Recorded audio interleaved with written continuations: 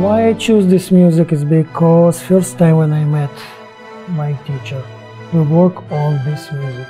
So he introduced me. So it was in my shelves, it was in my mind many years. And finally I decided to use this music especially for him. It's such an explosion, you know, you're put out there, you get these great solos, it's a lot of exaggerated movement, the music really drives all of the movement, and you really get to play with it, which I think is really fun.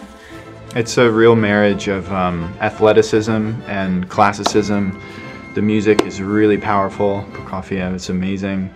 And also doing a ballet that a lot of really world-renowned companies have done is, you know, you feel the excitement of these big shoes to fill, and totally, yeah. It's really exciting.